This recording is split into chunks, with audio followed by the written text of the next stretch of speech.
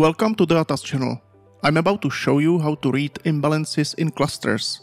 You can easily identify them using ATAS by zooming into the cluster chart.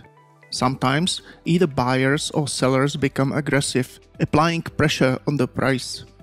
The aggressive party moves the market in one direction and leaves behind what is known as imbalances.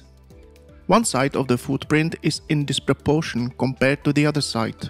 If you change the color of the imbalances on the bid side to red, on the ask side to green, and set the ratio value to 200%, you can immediately identify aggression. Levels where buyers were buying double the quantities of the contracts are green. Equally, red numbers on the left side signal the levels where sellers dominated and traded at least double the amount of the right side.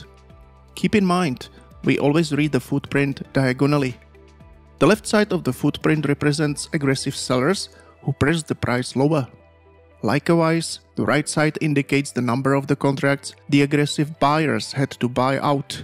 Comparing the left side with the right side provides a comprehensive view of the situation. That's the reason why these numbers at this footprint are displayed in green. At each of these levels, eager buyers more than doubled the efforts of the sellers. And that's the explanation why the buyers were pushing the price upwards. Imbalances serve as an excellent method to confirm who is in control.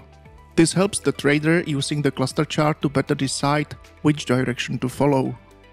Subscribe, give a thumbs up, and check out more videos in the ATAS channel. Catch you in the next one.